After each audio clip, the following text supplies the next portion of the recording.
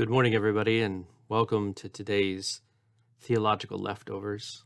I am wanting to talk to you about being suspicious. Is it a good idea? What do you think?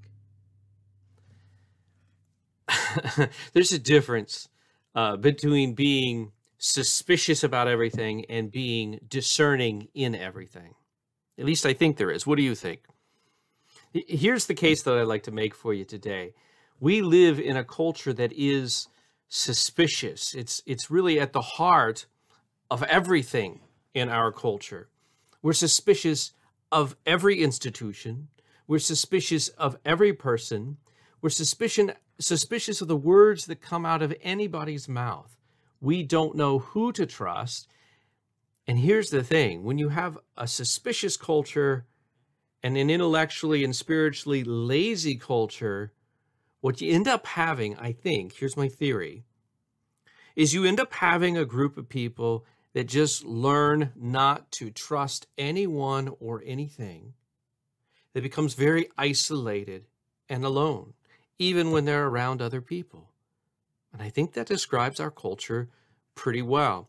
There's a great book, and I'm not going to try to explain everything that he talks about in this book, but there's a great book I want to commend to you if this is something of interest to you, called Postmodern Times, and it's written by Dr. Gene Edward Veith Jr., I believe. And he talks about this, what he calls a hermeneutic of suspicion. I think that's the phrase that he uses.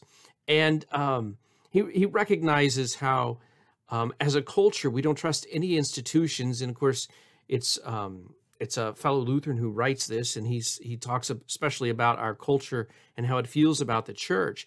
And this has been going on for a long time. This has been encouraged and ingrained in us for a long time, so that, for example, the institution of the church, church is looked at by many people as something that is sinister.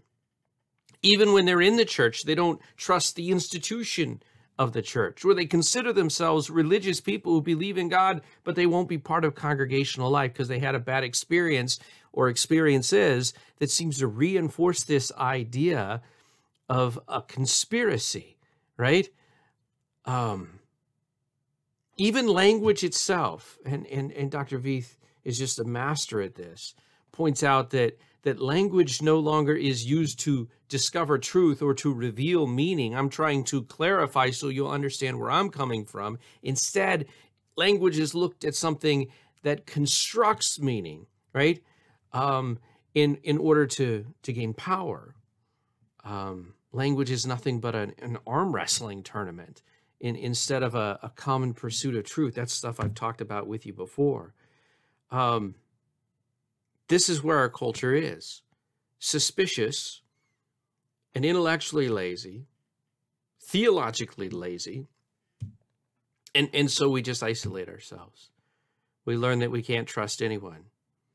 When we look at the political arena, we say, they're all a bunch of crooks. It's not true. You know that's not true. Are there dishonest people in politics? Clearly.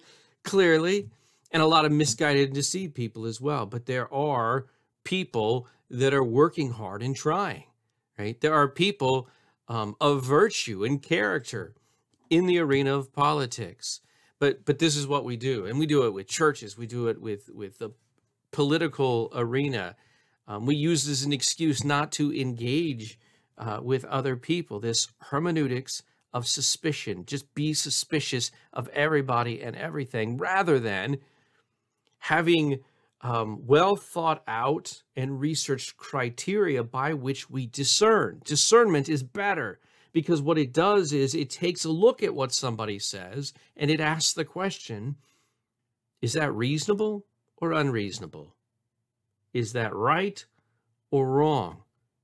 Is that true or false? And see, our culture wants to say there's no such thing as truth. They want to question whether or not there's a right or wrong, even though at the same time they're demanding certain things of you. See, they're not interested in right or wrong.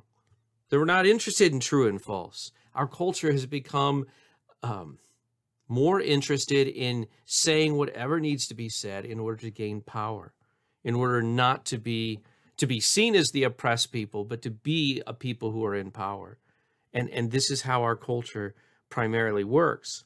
And so, as people who believe in an absolute truth,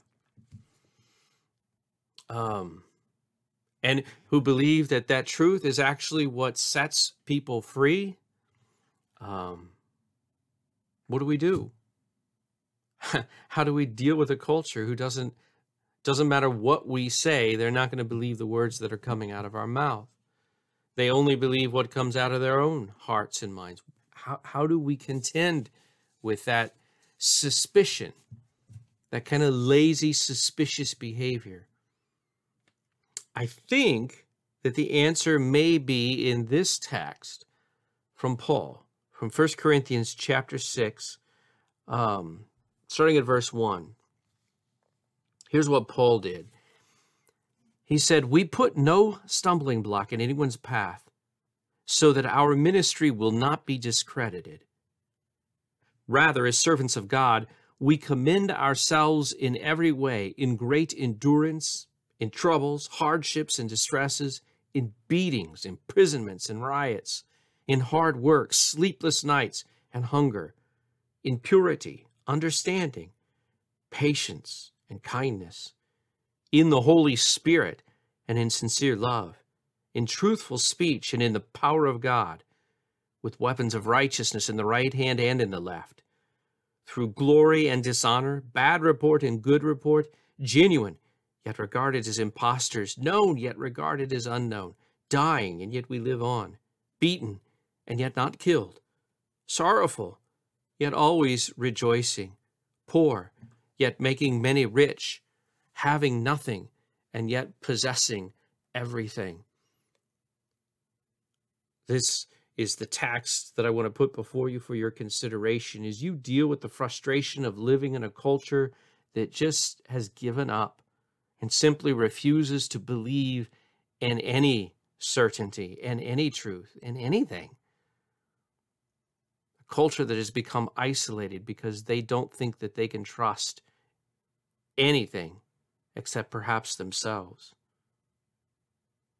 If you're dealing with that frustration and you don't know what to say, you don't know what to do, I commend this text to you. 1 Corinthians chapter 6, verses 1 through 10.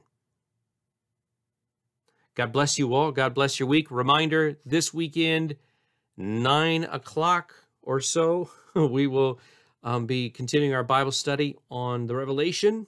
And then at 10:30 is our celebration, the divine service. Jesus will be there as he has promised to give us the gifts of forgiveness, life, and salvation. If you struggle with sin, death, and the devil, that's the place to be. If you're in Evansville, we hope you'll join us. God bless you all. God bless your week. See you next time.